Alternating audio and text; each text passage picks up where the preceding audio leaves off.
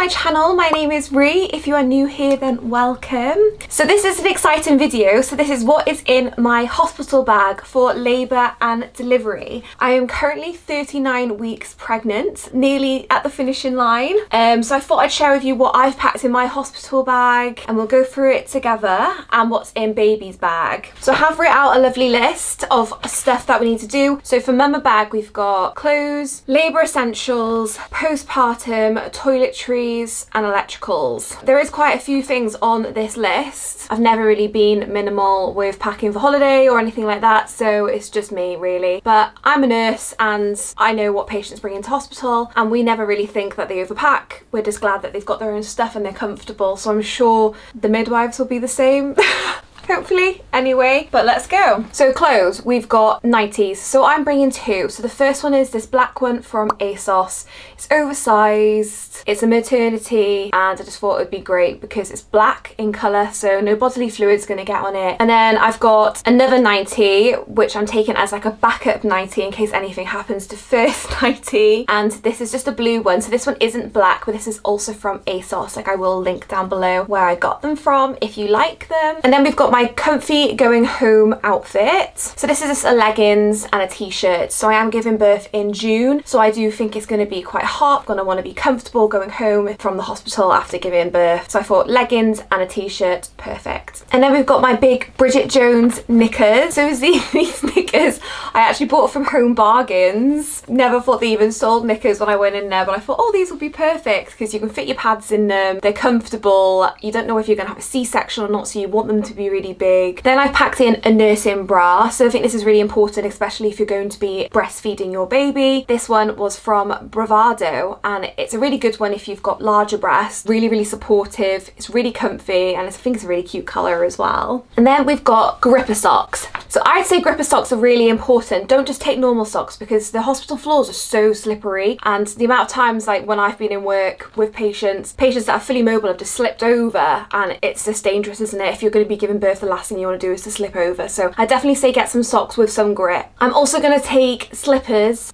as well as the gripper socks, but these ones also have the grips at the bottom as well. And then I'm going to take a dressing gown. So I went with a really thin dressing gown, obviously because it's June and the hospital's probably going to be quite hot in June. Doubt my hospital has aircon, so that's why I haven't packed a big fluffy dressing gown. So this is my one. I only got it from Shein. It was quite cheap. I'll link this one down below as well if you're looking for a cheap dressing gown to take to labour with you. Then I've packed a sports bra. So I was hoping maybe to do a pool birth if there was a pool available when I go into labour. There might not be, but I just want to pack it just in case there is. I kind of didn't really want to wear a bikini top. I felt it would be a tiny bit revealing. I wouldn't feel comfortable, so I thought sports bra is kind of waterproof, so it'll do really well in the water and it'll cover me up as well. And then we go on to labour essentials. So number one in the labour essentials, I've got pregnancy notes. So we all know how important this is, and we've all probably gone to one of our midwife appointments and forgotten the pregnancy notes and felt like a bit of a fool. So definitely take your pregnancy notes with you. Then I've also got in here birth plan. So if you've written one or you haven't written one, whatever your preference is, but I do think it's important to jot down what you kind of want in labour to happen for you and your baby. I can imagine in the hustle and bustle of birth you're probably going to forget something. Whenever I see my midwife, my mind just goes absolutely blank, and then I leave the appointment and I can just think of a million things to ask her. So I think it's really, really good to write down what you want to happen. And then I've got water bottle. So I've opted for this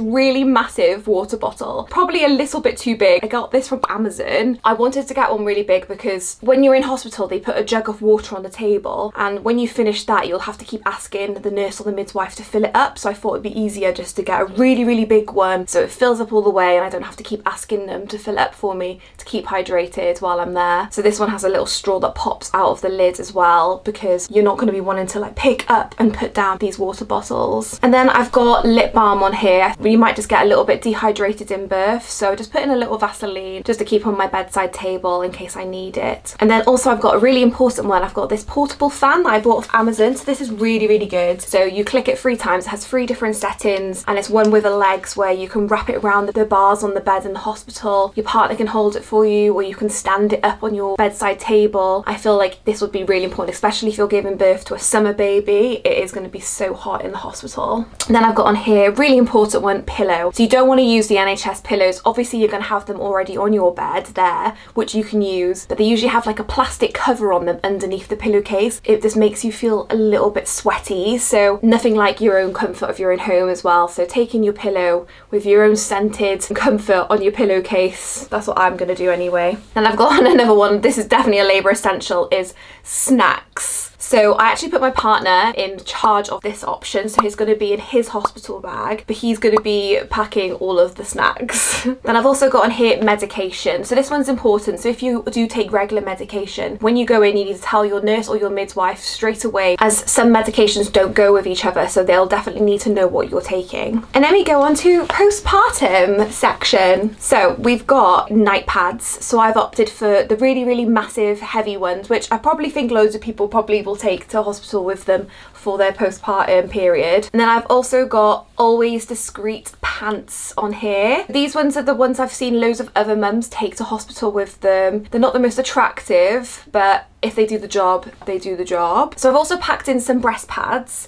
Your milk doesn't come in for a few days. It's probably more safe to take them, and also you don't know how long you are going to be staying in hospital in case anything happens. I'm just taking these disposable ones with me. And then we've got nipple balm. So I'm taking this purple nipple balm, which I've heard is really good. I've heard to even put it on before you start breastfeeding, kind of to prep the nipple a little bit as well. So this is a really important one if you're planning on breastfeeding. Then I've got the My Expert Midwife Spritz Blitz spray. So I've heard this one is a lifesaver from other mums, and I've also heard it's not that great, so I'm hoping to find out for myself if it's good or not. I didn't buy this one full price. I know it is quite pricey if you buy it from the actual website, so I just went on Vinted. I think it was like £7 that I bought it for. It's sealed, it hasn't been opened. I think other mums buy it for labour and then end up having like a C-section, so they obviously just end up selling it. So if you are on a little bit of a budget but you want all the gear, I'd look on Vinted. And then I've got the Freda Mom cooling pads. So these ones are also quite pricey as well. All the Freda Mom stuff is pricey. I got these ones on Boots. I did find it a little bit cheaper from Boots, the cooling pads. But these just go in your knickers or your pads, and if you're really sore down there, it's supposed to cool you and give you like a sense of relief. And then we've got a Perineal bottle. So this is to use when you're having a wee. So you squirt it down there on your like vajayjay, and it's supposed to cool you while you're having a wee, because it can sting. I'm assuming it will really sting or be sore, and to be honest, really sensitive. You're not going to be wanting to rub tissue paper down there either if you've got a tear or you've got stitches. Yeah. Then I've also packed in a cold pack. So these aren't the cracking ones that do it straight away, so you've actually got to put these ones in the freezer for 20 minutes. But these ones are quite good because they also go into a heat pack, so you can use it, and they're reusable, so they're not just one use, but these can go in your pants if you're really, really sore down below. So then we go on to section 4, which is toiletries. So first we've got soft towel. You're not going to want to use the NHS towels. They're really small, they're really rough, and you're probably just going to feel so much nicer after having a shower using your own towel. I'd go for a dark coloured towel as well. So this is my darkest towel that I have, but obviously dark for obvious reasons. Then I've put in here dry shampoo. I'm probably going to wash my hair after labour, but when you're in labour you might just feel really minging, you might get sweaty,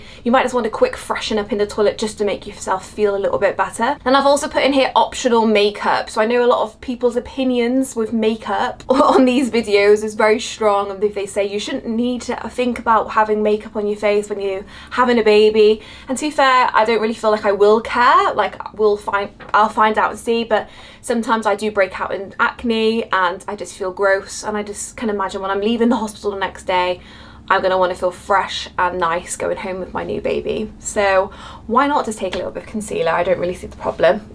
And I've also put in here a travel shampoo and conditioner. Obviously, if you're going to want to have a shower and freshen up after labour, you're going to want to use shampoo and conditioner. Then I've got in here shower gel. So I've got all of these in small little bottles, just like travel little bottles. Then I've got a sponge slash flannel. So flannel's a good idea because your partner can just wet it in cold water if you're feeling really, really hot in labour. Put it on your head. And then we've got toothbrush and toothpaste. I probably could have just taken my electric toothbrush that's in my bathroom now, but I think you don't know how much in a rush you're going to be when you leave and to go to the hospital, so I thought it'd just be easier just to have everything just packed in my suitcase so I can literally just grab and go to the hospital when I go into labour, instead of like worrying that I've forgotten something and having to like add loads of other things in it as we're leaving. And I've got makeup remover wipes because I don't know if I'm going to be wearing makeup when I go into labour, and I'm going to want to take it off my face if I'm really hot and I just don't want it there. I've also put in here Femme Fresh wipes. So I am a little bit of a debater with Femme Fresh. I never know whether they're actually good for you or not. Apparently they can interfere with your pH balance down below. I imagine I'm a little bit self-conscious, and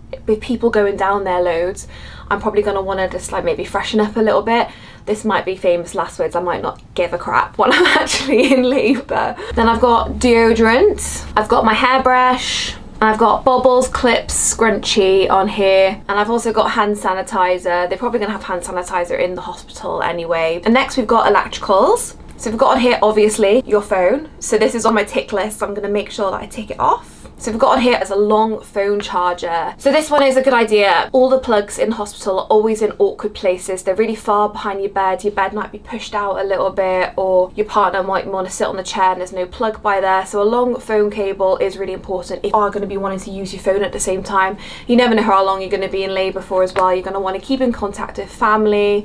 You're going to want to take photos, and you're going to want your phone to be charged. And I've got on here really important, the fan charger, because we can't let the fan run out of battery. That would be really annoying. And I've also got on here my instant film camera. So this is obviously an optional option for you to go for, but I thought it'd be really cute just to take some photos. May not even think about it when we're there, but probably just end up using our iPhones to take photos. But I thought it'd be really cute to just have some like vintagey sort of Polaroid photos. Then I've got headphones. Headphones are a priority for me. I hope I remember to put them in my bag, because you're going to want to zone out if you're having contractions. You listen to your hypnobirthing if you're doing it, and just zone out and try and really focus on your breathing. And then I've also got iPad. You don't know how long you're going to be in labour for. You might want to watch a film, you might want to watch a programme. Yeah, so that's why I put iPad on there. So that's it with mama bag. So we go on to the baby bag, which is the most exciting one. And we've got these into 3 sections as well. So essentials, clothes and extras. So the bag that I'm taking is from Stork Sack. So this is just a nappy bag, and my nan bought me this bag because I think it is quite pricey. I will link it down below, but it did have a lot of other stuff that comes with it. So it came with a travel nappy changing mat, it came with loads of creams, wipes and things. So I thought this is killing 2 birds in 1 stone. I wouldn't buy an extra bag just to put the baby's things in for the hospital. Just going to use this nappy bag for her. So the first one in essentials is the car seat. Most important one, basically. All about baby safety. You need to make sure you have a car seat. Do not forget the car seat. Then we've got nappies. So I am taking a full pack of nappies. They probably will have nappies there, but I don't want to rely on that because you just never know, do you? These are just the ones from Aldi, and I've heard they're really good, so I'm going to try them out. I do have the reusable ones at home as well, but for the sake of the hospital, I think it'd just be way easy just to take disposables. Then also got on here number 3, which is an optional one, is water wipes. So they do say in the baby's first few days that you should just use hot water and cotton wool buds, so I'm gonna take in cotton wool in a big sandwich bag. So just really want to protect her skin and make sure I'm doing everything properly. And as a nurse, when we're washing a patient down below, we actually never use wipes because it's very messy, so we always use cloths and hot water. It does clean a lot better than the wipes. Then I'm putting in a baby barrier cream in there as well, and then I've got in there baby nail file. So I'm taking this Tommy Tippy grooming kit. We'll not need half the stuff in there like the thermometer and everything because they'll have a lot better equipment in the hospital, but I just want to take it because it's got the nail file in there, and babies do come out with long nails sometimes. And then I'm taking 2 blankets. So I'm just taking this one from George and this one which was actually a present. I don't know where it's from, but it's got a cute little sheep on it. So I think 2 will be enough blankets to take to the hospital. And then we've got muslins. These are important as well. Obviously baby's going to be really sicky. And then we go on to clothes. So I'm taking 5 vest baby grows, 4 sleep suits, a going home outfit, 3 pairs of socks, 3 pairs of mittens, 2 hats and 2 bibs.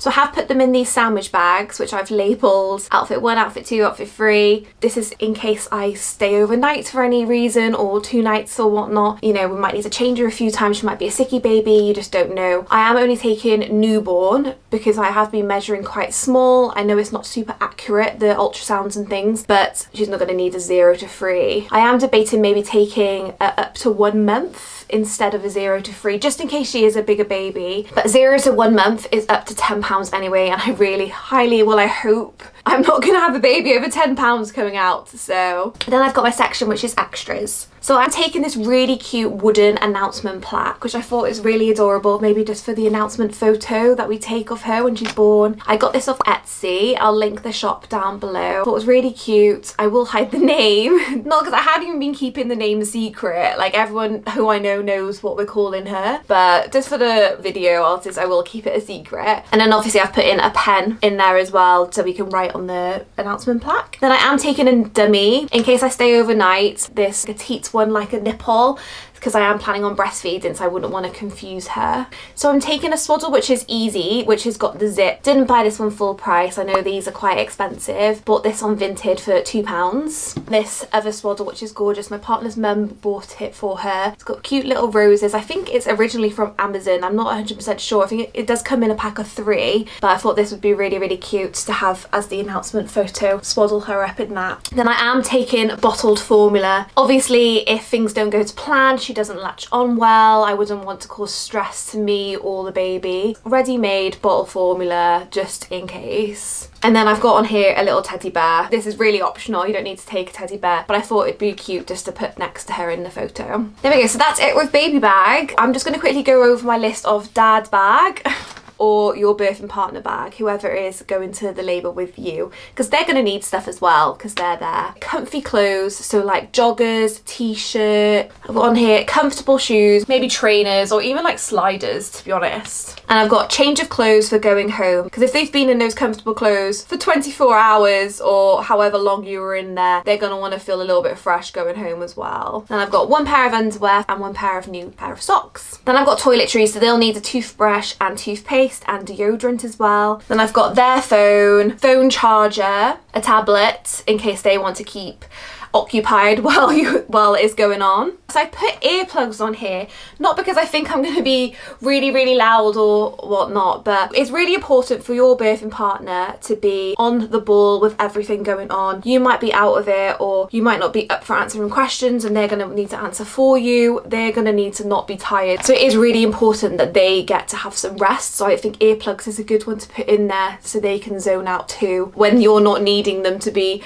there present with you. Then I've also got on here for them a pillow as well, so they're comfortable. They're probably going to be sitting on this hard NHS chair, so it would be nice that they have some comfort as well. Then I've got on here loose change / wallet. You might be going to a hospital that has the car parks with just the money slots. A lot of them do have the card machines these days, but just to be sure, I would take some loose money, and even for the vending machines as well. Then I've also got on here paracetamol, because when you're tired you're going to get a headache, and they're probably going to be really tired and they're not the patient, so the hospital will not give them paracetamol. So it is a good idea that they take some just in case they need it. But yeah, I really enjoyed this video. I love watching other mums what's in your hospital bag video, so I was really looking forward to making this one. But if you like this video, then please give it a like. Please subscribe to my channel if you want more mother content. But thanks for watching, and I hope you have a wonderful day. Bye guys.